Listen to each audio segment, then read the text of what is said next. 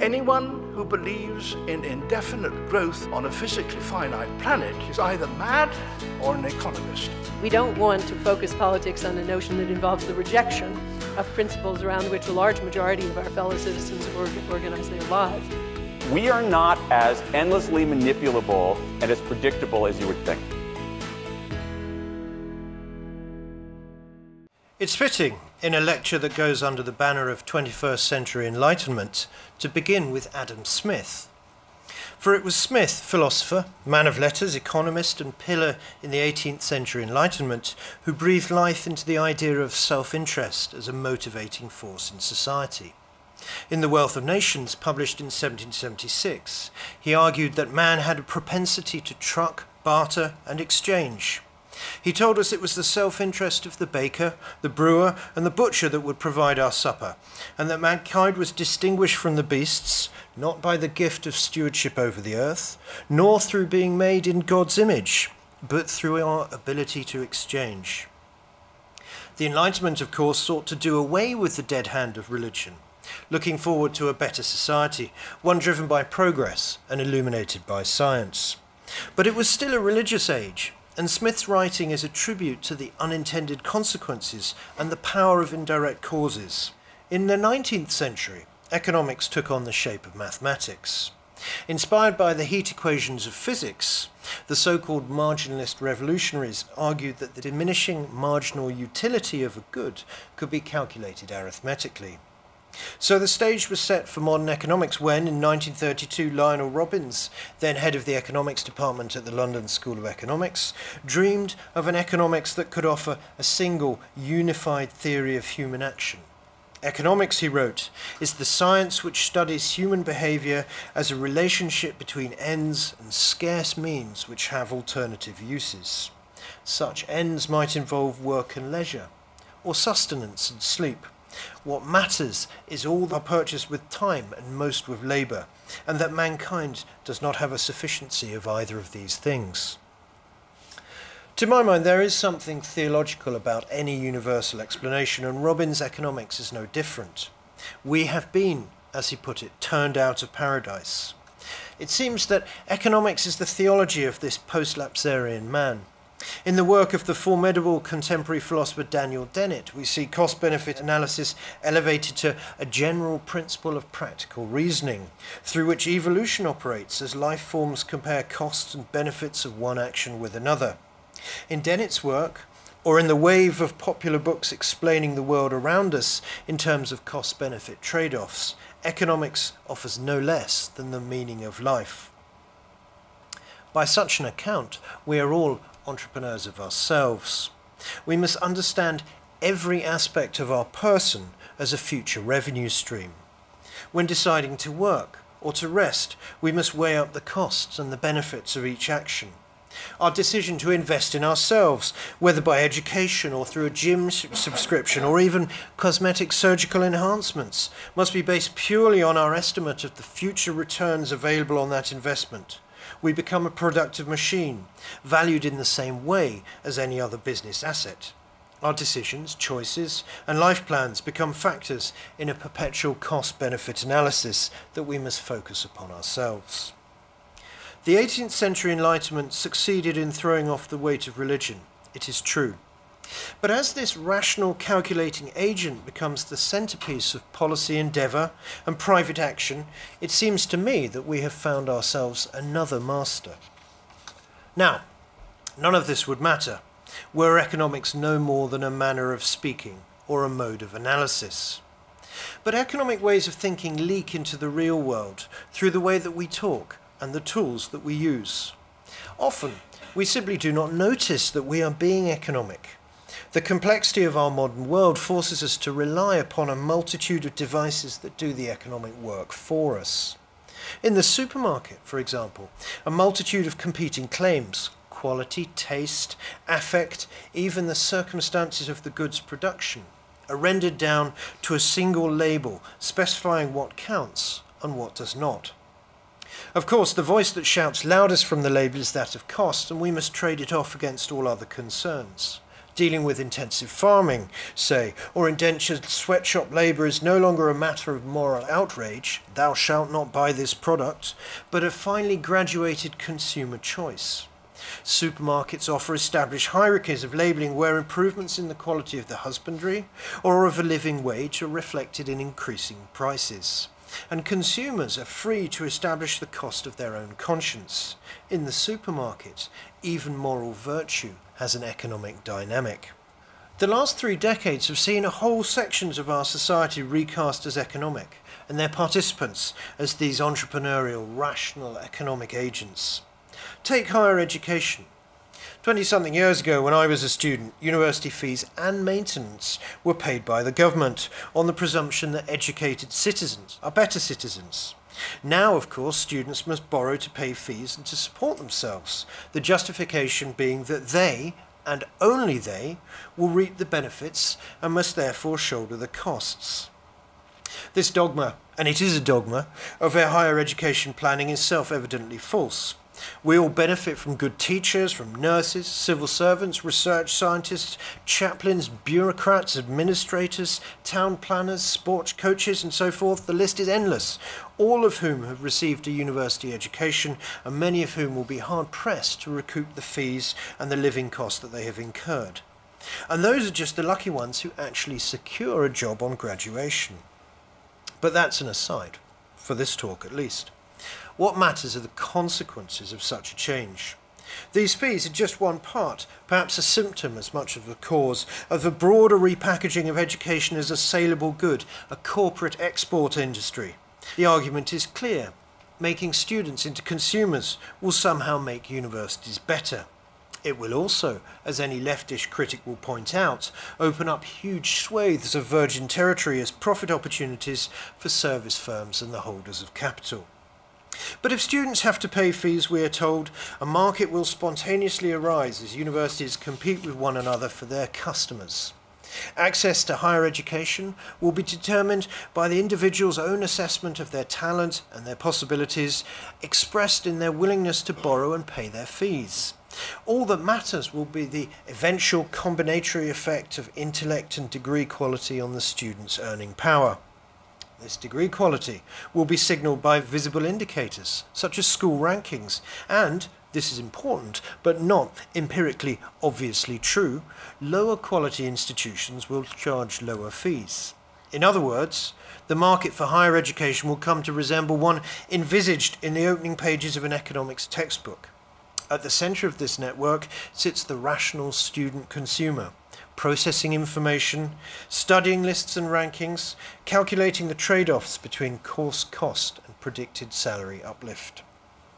Yet, none of this is expected to devalue or even to change the central task of the university, which is, of course, education. How can that be the case? If administrators are worrying about branding, architecture and visible facilities, because these are being assessed, because they're part of the metrics, then there is a real danger, especially in institutions where funds are short, where institutional positioning is precarious, that these things will take money from less visible, less immediately accountable goods, such as teaching and teaching support. And subjected to constant surveillance in their research and teaching, faculty will play safe, offering conservative scholarship and low-risk traditional teaching. And who can blame them, with their jobs on the line, if they fail to deliver good publications and systematically reach high teaching scores? The losers, of course, are their students. Perhaps this is where we need a little enlightenment of our own. How is the good life to be lived?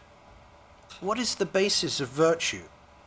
For Smith and his colleagues, reason trumped superstition and learning triumphed over ignorance. Quite right. But they left much unstated. Indeed, these Enlightenment thinkers inherited a respect for the hierarchy of family, of civic institutions, and the state. Apologists for Smith argue that self-interest is a broad term that includes the interest of family and community. It certainly seems that Smith's idea of self-interest is not the narrow, calculative meanness that characterises 20th century economic man. The reverse, quite the reverse. Smith believed that sympathy for one's fellow was the basis of all ethical behaviour. In more modern terms, we might say that the good life is relational, that it is achieved in partnership with others. And we hear this not just from philosophers, but also from psychologists, from those who study relationships and public health. All agree that more wealth does not equal more happiness, and that isolation and loneliness are as destructive to our well-being as friendship and company are beneficial. Why then this obsession with rational economic choice in our public discourse, when it is distinguished by selfishness and isolation, those very characteristics that are so corrosive to us as people? We can already see the consequences in higher education. When students are recast as consumers, they start acting like consumers. But often they do not see that there are different kinds of consumers, that buying groceries from the supermarket is a profoundly different transaction from embarking on a process of education that requires them to participate to the limits of their ability, their imagination, and their emotional reserve. Many students come to see education as a set of targets, of boxes to tick, of work carried out at a particular level that will result in a qualification of a certain kind, where the student simply has to consume and regurgitate pre-digested chunks of knowledge. Students will choose modules that they perceive as easy, in order to get higher grades, which are worth more in the purely external sense of better employment offers and better salaries. Study becomes about memorizing and reproducing, while the higher order pedagogic goals of synthesizing, critiquing and evaluating are pushed aside. But these are the skills we really need our young people to have, that are more worthwhile to the students themselves in any context beyond the shortest of short term. Not all Enlightenment thinkers shared Smith and Kant's vision of du commerce. In 1786, an obscure Anglican cleric named Joseph Townsend enjoyed a temporary fame when he published his dissertation on the Poor Laws, subtitled By a Well-Wisher to Mankind, in which he campaigned for the abolition of the welfare measures of the time. Invoking notions of natural balance and order, he tells us a parable of dogs and goats set in Robinson Crusoe's island in the Pacific Ocean. According to Townsend, a handful of goats landed by a Spanish sailor, Juan Fernandez, as a self-sustaining supply of food for future visits, had come to become a reliable source of sustenance for the English pirates who preyed on the Spanish shipping. The Spaniards retaliated and introduced a pair of dogs, greyhounds, which ran wild, multiplied, and decimated the goats. The remaining goats learned to stay on the cliffs, out of reach of the dogs. And, according to Townsend, a new kind of balance was established. The agile, energetic goats and dogs survived, while the lazy were left to suffer the natural consequence of their own indolence. Townsend concluded, and I quote, "Hunger will tame the fiercest animals. It will teach decency and civility, obedience and subjection to the most brutish, the most obstinate, and the most perverse." Perhaps that is what we see in students. Imaginative, enthusiastic, good-hearted, even fierce young people, domesticated and tamed by the burden of debt. I'm afraid to say that Townsend and his ilk prevailed over the believers in sweet commerce. The 19th century economy emerged through the abolition of assistance for the poor, the construction of robust property rights over land and capital, together with the technological and organizational innovations of the Industrial Revolution, machines, fearsome engines, factories, and those dark, satanic mills. It relied upon the displacement and near starvation of an entire agrarian population, transforming a rural peasantry into a source of industrial labour. Now that all goods and all products are organised for sale and purchase only through the market, a new creature of enlightenment is born, Homo economicus, driven by self-interest, abstracted from bonds of family, church and state, endlessly seeking efficiency in the face of the universal scarcity brought about by the market exchangeability of all things. The economic agency even reaches affairs of the heart. Many online sites allow users to search for potential partners using a mechanism that will be familiar to anyone who's ever used the internet to search for a second-hand car or a house. These interfaces offer a detailed menu of choices, allowing users to select partner attributes such as age, height, type of figure, hair length, hair colour, interests, marital status, ethnic origin, religion, education, children. And at the top of the screen, in the top right-hand corner, a counter lists the availability of matches. It tumbles downwards as you design your perfect partner online, until, eventually, you must trade off these desired characteristics and scarcity. This is where the Enlightenment has brought us. From the sweet commerce and peaceful visions of Smith, through the unsympathetic competition of Townsend and Bentham, and the universal mathematic economics of the 20th century, to the triumph of a certain kind of profit-seeking rationality in all areas of our world, even in our own hearts. We have become economic men and women, and our society is governed and organized by the maxims of self-interest and competition. That, I suggest, is the true cost of economics. We do indeed need a new enlightenment, a 21st century enlightenment. One that recognizes that the good life is lived in relationship, through giving, through caring, and through empathy. We need to guard ourselves against the casual solipsism of economic language, or the habitual uses of the economic prostheses that structure our daily interactions. We need to get offline, get out of the office, to recognize that even waste and inefficiency may play their part in a life lived to the full. In the case of romance, perhaps, not every relationship has to be perfect, nor does every partner have to be just right for you right now. Risks, dead ends, and failures contribute much to who we are.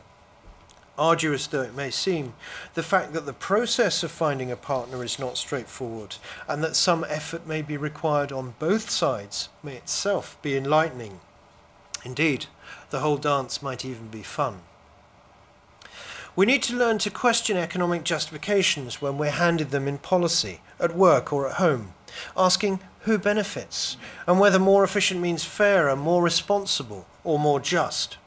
We need to sustain those institutions based on altruism and challenge those driven by rational profit. We should learn to find time, to mess around, to do things for others or simply for their own sake.